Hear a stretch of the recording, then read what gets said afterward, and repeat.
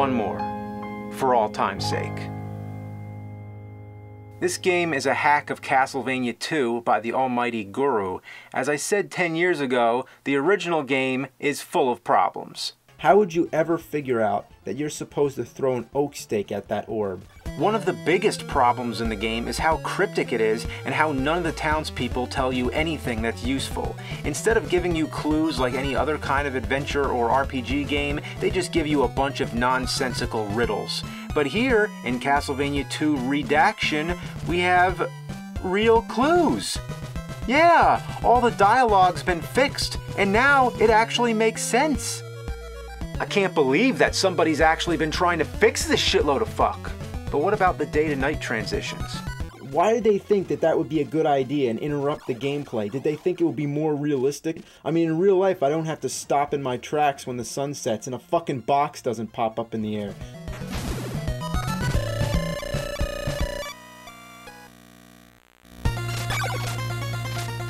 Wow, that was fast. I wish it was that fast in the original game. I wish it didn't happen at all, but hey, that's an improvement.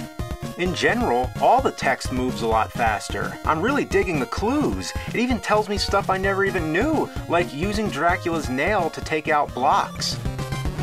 I had no idea you could do that. He doesn't look anything like Dracula. Instead, he looks like a Grim Reaper. Even Dracula's face has been changed. It's still annoying how long it takes to collect hearts to buy stuff, and also those annoying invisible platforms are still there. But all these improvements are a good start. The most annoying cryptic thing of all is how it never tells you how to pass through the wall.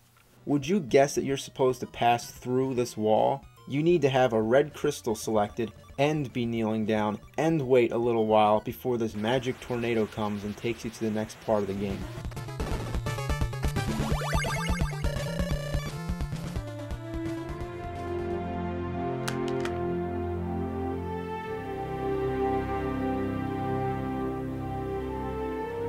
I've wanted to see that clue ever since I first played this. I've complained about it. Did my complaints ring a bell?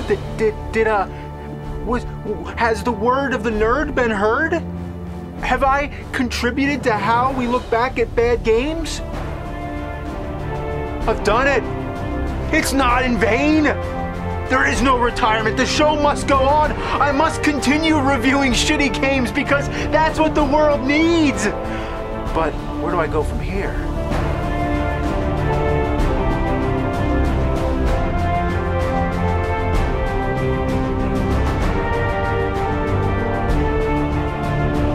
I've had so many adventures within these four walls. I need to take the adventure outside. I need to go do something bigger, something to top everything that I've already done.